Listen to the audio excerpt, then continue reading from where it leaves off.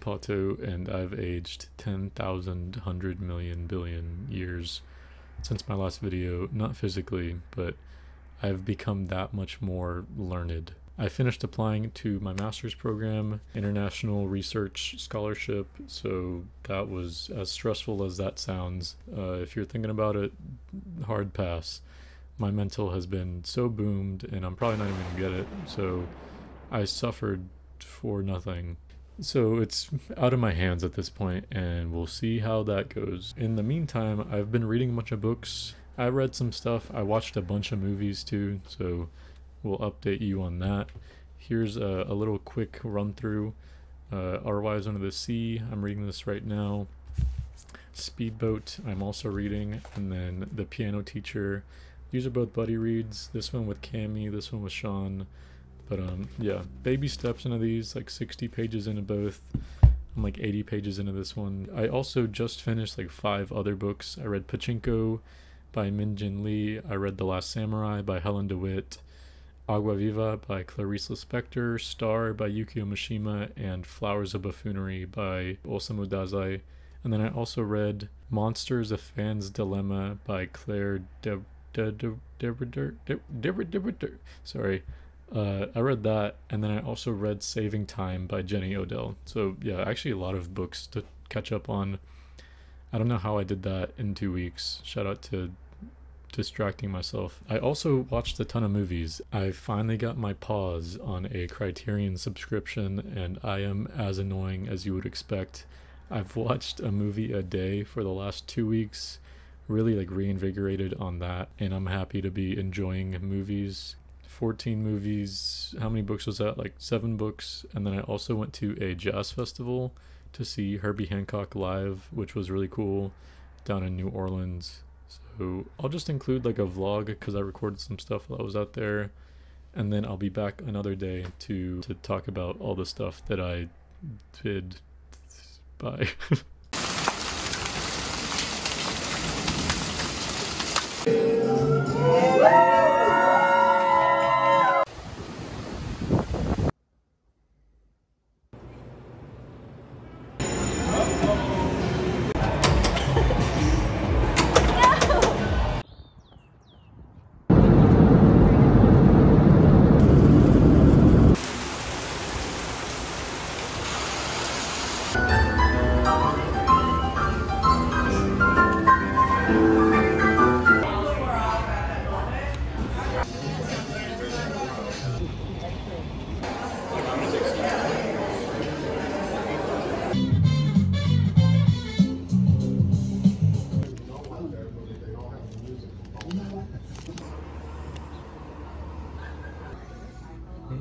That's good.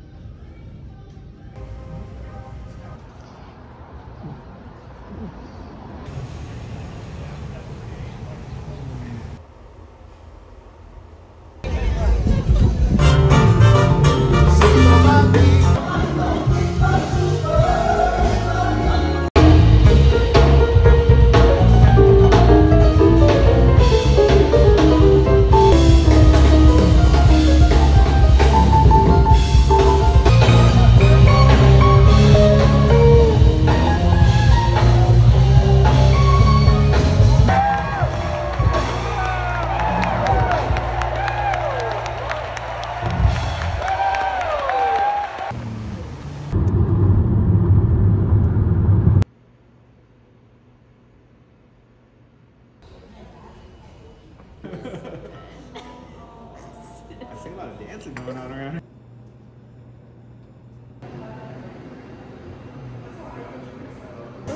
Code names.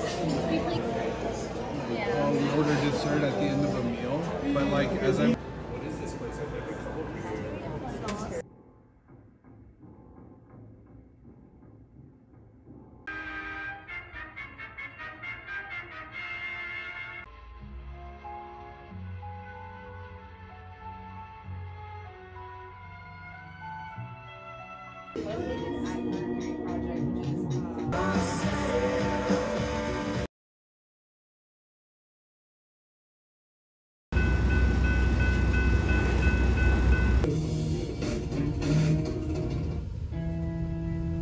Oh, yeah. Take me to church. Oh, this one?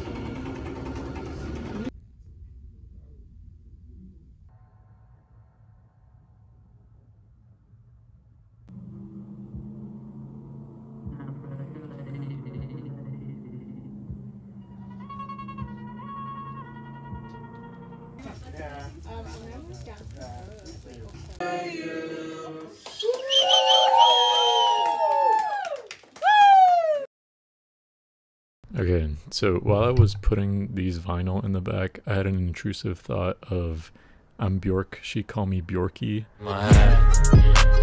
I'm going trash talk crazy. I'm Blade, she call me Blady. Worms inside of my head are applauding. Okay, rapid fire. Here are some thoughts on the books I am reading and finished. Our Wives Under the Sea, so far so good. This is a sapphic domestic horror tinged story about this couple that get split up. One of them has like this disaster while on like a submarine expedition and gets trapped under the ocean. They come back and there's something off about them. They're like craving salt water and like getting little scales or some shit. I don't know what's gonna happen, but something bad is going to occur and I'm excited for it to kick off. The Piano Teacher is another, not sapphic, but domestic horror book where there's a mother and a daughter living together and they should not be allowed within 100 feet of each other. Seeing them interact is like hair raising. They are both like unwell and you kind of just follow them. I'm early on into this, but it's already pretty striking. There's some events where I'm already imagining what it's going to be like in the movie version, the Hanenke movie. And I'm so excited to watch that because I can already tell it is going to make me want to throw up. Then we have Speedboat, which is very sparse and disconnected. I'll see if I can show. There's a ton of white space and each of them is like a disjointed sort of section or thought or like event. There is like a framework of a narrative. It's the same character in a lot of them, but yeah, so far they feel pretty distant. I can't help but compare it to like Raymond Carver, which is a good thing, but I'm waiting for something to happen that I like fully enjoy because this has a ton of praise and I don't think I'm there yet, although I've only read the first 2 chapters, so fingers crossed. Okay, now onto some books I finished. Agua Viva by Clarice Lispector. Second one, liked it less than Hour of the Star, but still got a lot out of this. Super skinny, like super duper skinny. Still took me like 4 days because I could only digest 20-ish pages at a time. I do like the first half more than the second half. I'm not sure if that's like a universal sentiment, but they felt pretty distinct to me. This is very much a book about writing something, about being present in the moment, like the immediate moment, and trying to connect a bunch of moments or like allow them to exist. It got a little bit too metaphorical at times for me to like fully keep up, and I'm still not convinced I understood it, but the feeling I had while reading it was positive, and being forced to kind of think about the immediate moment that I was in was affronting, because normally I read to like detach, and this was like, pay attention, what are you feeling right now, what's happening right now, how many times have you're breathing manually, if you have just lost the game. And yeah, I was freaking out, like my brain started taking screenshots and shit. It was short-circuiting, but yeah, who's doing it like her? No one really. Then I read Star by Yukio Mishima. This is like a psychosexual sort of erotic thriller. Well, maybe I'm overselling it.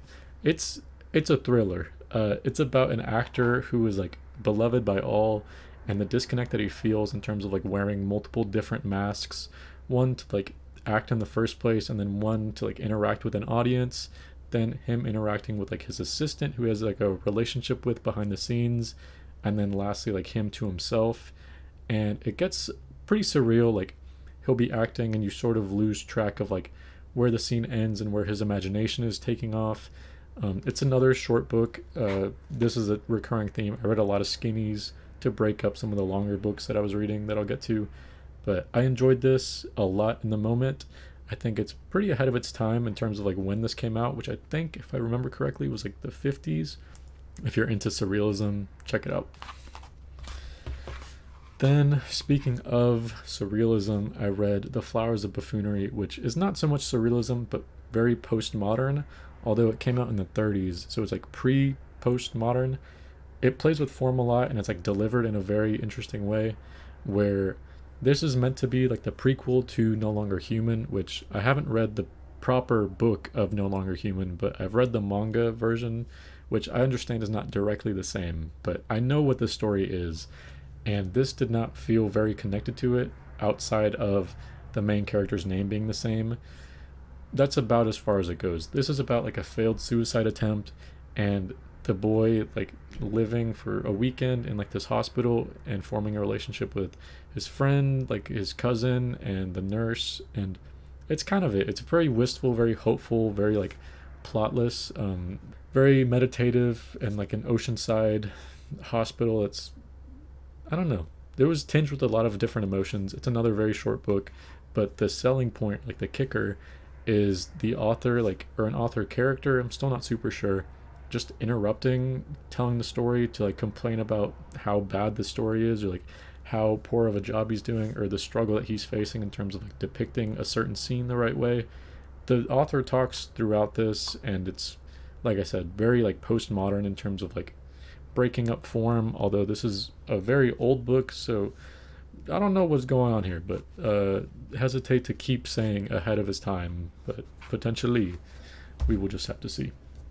Then I read two very big books. These are just examples to like show page counts because I don't have physical versions, but yeah, I read these, hence why I read these. So the first one that I read was Pachinko, which is like 500 pages. It's like this very big international, intergenerational story about this Korean family that like grows up and then travels to Japan, and like immigration and motherhood and having a sense of home and a sense of family.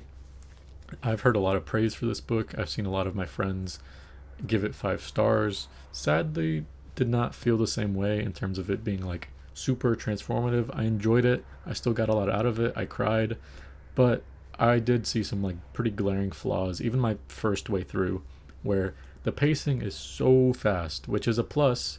The pacing of it was still manageable. So like it did find a good middle ground in terms of like expanding and like increasing stakes while not just like drowning you in character names and like overwhelming you in terms of like how fast things are moving, but things still move pretty fast. And it never spends that much time on one specific character, so some of the minor ones get like swept aside, and like a lot of them are recurring characters, and you see them at different points in their life, and it's like very cool to see it all played out. It's like very intelligently written and planned out and like methodical, but not all of them have the same weight. And so there are some moments that you were very much expected to care about blank character like having some tragedy occur. I'm gonna make up like a fake relationship, but like basically be like, oh no, my brother, the brother's father, oh no, something terrible is happening, but they don't have like any characteristics outside of just being their dad. But because it's like, oh, but that's his dad, you're like expected to care because it's like that's his dad, but the dad has never spoken in ever. So do we really care? No, I didn't personally. Just me, I did not. And there's like 3 or 4 characters like that where they don't really exist, and then something will happen, or like they're used for like a plot device, and it just didn't really carry any weight. And so I was a little bit taken out of it. More than once while reading, I was just like, oh, okay, well that moment didn't land fully, but I'm sure the next one will. And yeah, it happened more than once. Anyways, that's my only complaint. I liked it. I cried. I'm not gonna like pretend that I didn't like the book, but there are some glaring issues. That's it. Another book I read was The Last Samurai by Helen DeWitt. This one was like 550, so the longest of the bunch, and I enjoyed it a lot. Really singular. I'm not even going to attempt to describe what this book was about because certain sections it was very plotless, but I will say the immediate experience of reading this book was so fun and like engaging and like challenging, and getting through certain sections was like very rewarding. Although I would finish it and be like, nice, I read for a while, and then I'd be like, I can't name a single thing that happened. But that was fun. There's 2 halves of the book, and the second one is definitely more structured. There's more of like a narrative, albeit a formulaic one, which to me felt like the only downside was in the second half being able to tell what was happening, because so much of the fun that I had was like just being completely blown away by like what I was experiencing, and it feeling very refreshing and just unique in terms of a book, and then it kind of collapsing into like one possible like outcome.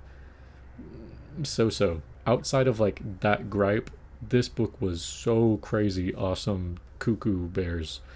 I really liked it like a lot. I will say not everyone will like this. Cammy, I was trying to read this with, gave up. I don't even blame them, because they were making up some like weird words at the start.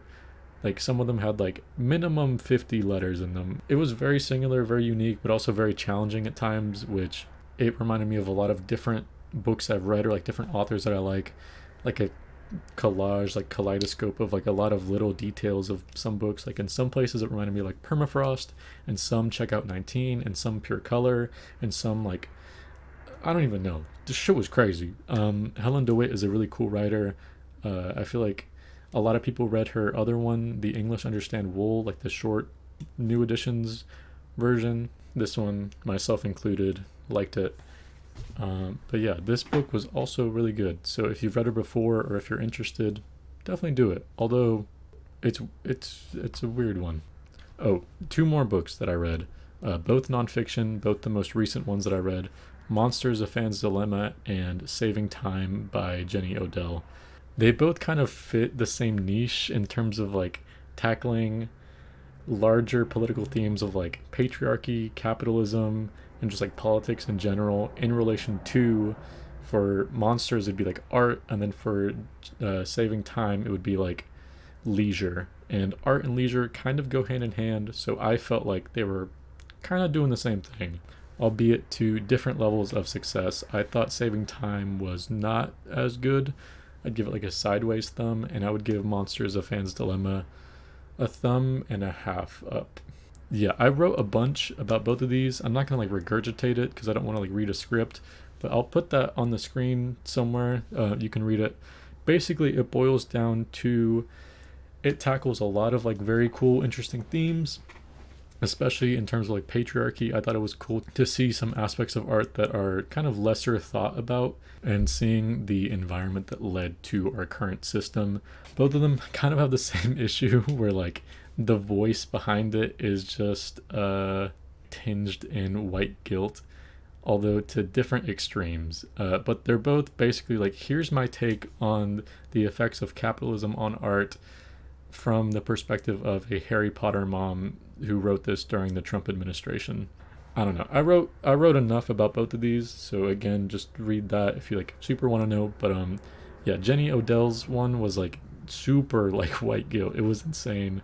There's one part where like she's like, I was on a beach and I saw a dead bird, and I know so many Americans have seen so much worse, but I couldn't help but feel, it's like, just say you felt bad. Like, why? You don't need to like preamble on like all this stuff. Like, girl, we get it, it's okay.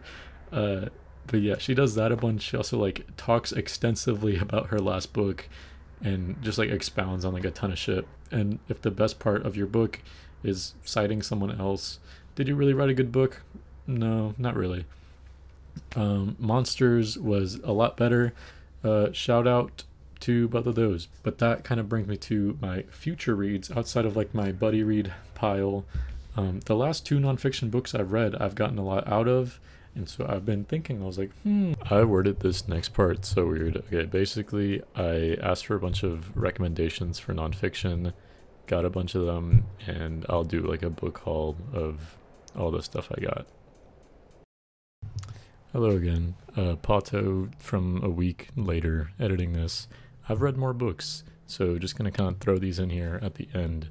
But some of them I already started talking about, but I've since finished them. So Saving Time by Jenny Odell and Our Wives Under the Sea, done with both pretty underwhelming, I'll be honest. I think I already talked about Saving Time, so I won't super go into that. And then Our Wives Under the Sea just felt underwhelming. There's like a lot of very slow build up towards finding out about the events that took place and kind of like wanting this revelation, which never really comes. It ends in like a very ephemeral and kind of like just trailing off ending that I didn't really love, especially with like how much it's sort of pointing towards there being something for you to understand. It just didn't sit super well. Also, the chapters are really short, and the longer that went on, the more I disliked that. Wish that there was just more time spent inside each setting, so that the sort of negative feelings, like the anxiety of each person, could like sit for longer instead of like really weird like jump cuts between perspectives. But didn't hate it. It just felt all right. I was really excited for it, and then it just didn't really go anywhere. I've been reading more of The Piano Teacher, liking it, although I hesitate to say that. It's making me more uncomfortable, which I think is what the book is going for. So liking it, or it's doing its job. But right now there's like a lot of self-harm and horniness, so it's uncomfortable to read. I also started reading The Trial by Franz Kafka. I'm like 70 pages in, and so far I'm liking it. It's kind of just like a comedy of errors, a lot of like yellow tape and bureaucracy, and just all exaggerated to 100. And I don't know, it's not really giving classic to me, or at least not anything like super profound like I was expecting. But also I'm like 2 chapters in, so maybe it'll get somewhere that I'm not expecting. But so far I'm liking it, but I'm not blown away. Another book that I was pretty blown away by is Commonwealth by Ann Patchett. I started reading it and I couldn't put it down. Finished it in like 2 days. It was just so exactly what I wanted, like a generational family saga story, but it's on the shorter side. It's only like 300 something pages, and the pacing is so fast. There's like really big spans of time that are missing, changes perspective a bunch. All of the voices are really distinct. I found it funny and snarky, but also like very layered. There's like a lot of different messaging going on and a lot of recoloring past events. Overall, I just was really impressed. I feel like everything it tried to do, it did, at least to a passing level, if not exceeding my expectations. And yeah, I mean, I think me having this many books I'm juggling and starting something and then finishing it by the next day just goes to show that it's that good. Yeah, I couldn't put it down. And I think those are all the books that I'm reading. One more. I'm about to start Slow Days, Fast Company by Eve Babbitt's with Benjamin Journal. Excited about that. So I'll be doing that this afternoon. I loved Black Swans. The more I think about it, especially, it's such a good book. So more Eve Babbitt's is on the way. I used to have a physical copy of this book, like the NYRB. I don't know where it is. I'm pretty sure I lent it to a friend, and I think that they moved away. So yeah, got it from the library, so finally can start that. And I think that's where I'm at book-wise, although I think I mentioned it, the nonfiction book haul. Yeah, the stack is building. They're coming in. My birthday's next week, so this was like an early present to myself that I shouldn't really have done, but at the same time, finished that application, birthday, why not? So yeah.